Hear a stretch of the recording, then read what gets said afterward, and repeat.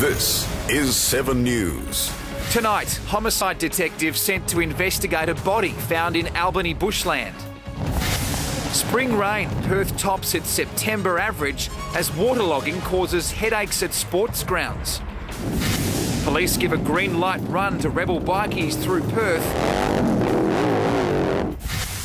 And an amazing survival story. The WA couple injured after being hit by a king wave. Knocked us straight over and just pushed us for about 20-30 metres. From the studios of 7 Perth, Blake Johnson. Good evening. First tonight, major crime detectives are in Albany after a body was found in bushland near homes. Tracy Moran has been following the story. Tracy, what can you tell us? Blake, the body was found by a resident at about 8 o'clock this morning. It was found in bushland close to homes near the corner of Barnsby Drive and Butts Road in the suburb of Yakamaya. Albany detectives spent the morning door knocking and speaking to nearby residents. The major crime squad arrived at the scene about half an hour ago.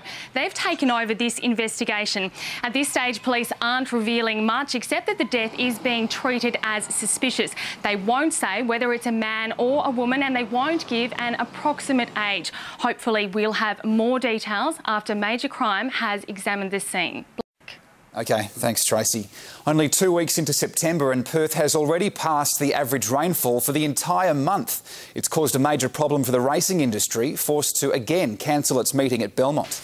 Rebel bikies from around Australia were given a police escort to South Perth today for a spot of sightseeing. Drivers from Osborne Park to Rockingham were warned to expect delays, but the bikies tour was aborted because of the rain. Jessica Vanderend reports.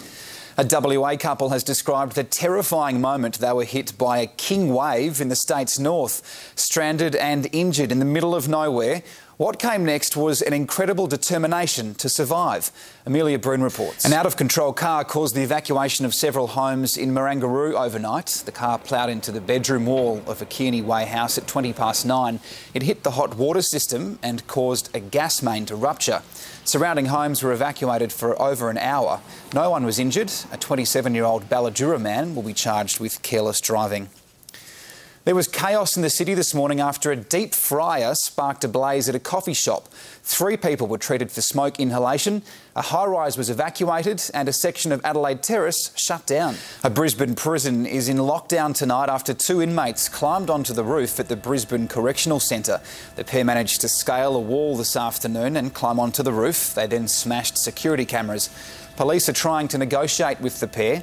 It's believed they're protesting a decision to place another prisoner in the detention unit. On the day that would have been the election if Julia Gillard was still Labor leader, the dumped former Prime Minister has broken her silence on the pain of losing power.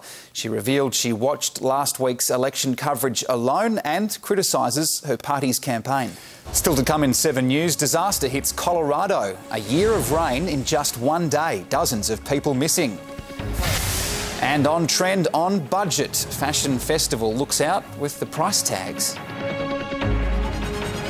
7 News is taking the pulse of Perth. People moving in every day. Our eastern suburbs in the spotlight. Midland, Ellenbrook, Guildford. Burglaries, break-ins, cars. Crime, transport, Big broken promise. housing. Quite stunning the amount of growth out here. Special reports begin Sunday on 7 News. 1 person was taken to hospital after a collision between a bus and a car in Morley last night. It's unclear what happened, but the back left-hand side of the car was badly damaged. The party bus was able to drive away. Deadly flash flooding in the US state of Colorado has killed at least 4 people, with dozens more still missing. Several dramatic rescue operations have been caught on camera as hundreds of stranded residents are plucked to safety. A UN report on Syria will overwhelmingly confirm the use of chemical weapons, according to the head of the organisation. Ban Ki-moon says Syria's president was guilty of crimes against humanity and slammed the UN's inability to agree on action. This is a failure by the United Nations. If we continue like this way, then we must be responsible for the history. The US and Russian foreign ministers are continuing their talks on a plan to make safe Syria's chemical weapons. Perth Fashion Festival has put the spotlight on WA's up-and-coming designers. Stylist Andrea Tonkin says looking good doesn't have to break the bank. Saturday Sport now with Adrian Barrich and a hiccup for the Dockers, Barra. Yes, Blake, a star player is likely to miss the preliminary final as Freo hit the road due to the weather. The Dockers head north as heavy rain makes Fremantle unplayable. And the Rabbitohs just one win away from the NRL Grand Final. From all of us here at 7 Perth, go the Mighty Dockers. Yes, and the Fremantle Dockers are set to be without rising star Garrick Ibbotson for next Saturday's preliminary final. Ibbotson is battling to overcome an Achilles injury.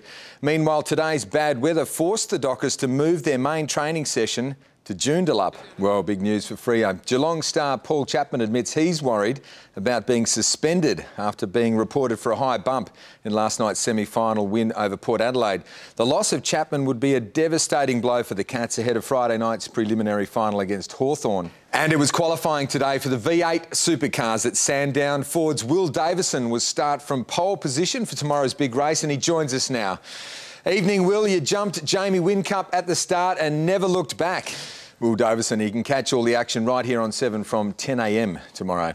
The Wallabies are under pressure to break a 4-test losing streak as they take on Argentina at a wet and windy Patterson Stadium tonight in front of a modest crowd. Australia has relegated star halfback Will Genia to the bench, while Ben Mowen is the new Wallabies captain. The Aussies are yet to win under new coach Ewan McKenzie. And the NRL has promised an inquiry into a refereeing blunder that helped Cronulla knock North Queensland out of the finals today. The Sharks held on for a thrilling 20-18 victory, assisted by a try awarded on an extra tackle, a mistake confirmed by league bosses. And the South Sydney Rabbitohs are just one win away from their first grand final in 42 years after last night defeating the Melbourne Storm 20-10. The Bunnies advanced to a preliminary final, while the Storm now face a sudden death final against the Bulldogs or Knights next Saturday. And WA's Nathan Coulter-Nile made his one-day debut for Australia today. That's all in sport. Don't forget the Sydney-Carlton game. The semi-final is on 7 Mate right now. Now here's Blake. Thanks, Barra. I'll have more on our wet weather next, plus the winning numbers for Saturday Night Lotto.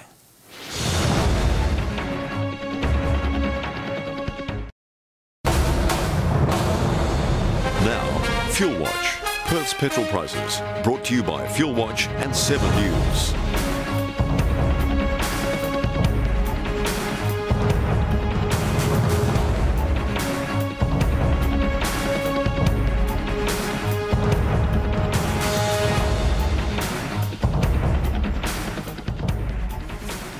As you might have seen earlier, we've had a super wet September. We're not even halfway through the month and we've already passed the September average. It's likely to keep going too, with lots of cloud and rain on the forecast for next week. Our maximum for today was 17 degrees at 10 a.m. after a low of 11.9 just 5 hours earlier. We had about 9 mils of rain in the city. Right now it's 13.2 outside and the wind is coming from the southwest at 26 kilometres an hour. On the chart, a cold front and low pressure system are moving over central and eastern parts of the state, with the low moving into the Bight tomorrow. A cold front will move over the southwest of the state on Monday. Let's have a look around the state. Morning showers for Albany with a top of 15, Esperance an early storm, Bunbury partly cloudy 18, Broome sunny and 29. Across the country, showers for Adelaide and Sydney, mostly fine in Melbourne 21, Brisbane sunny and 30. There's a strong wind warning out for local waters tomorrow with a southerly at up to 30 knots in the morning.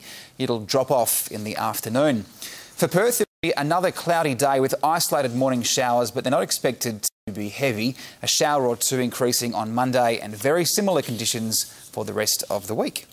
Now it's time for Saturday Lotto. Good luck. And that's all from the 7 News team for now. I'll be back with updates throughout the evening.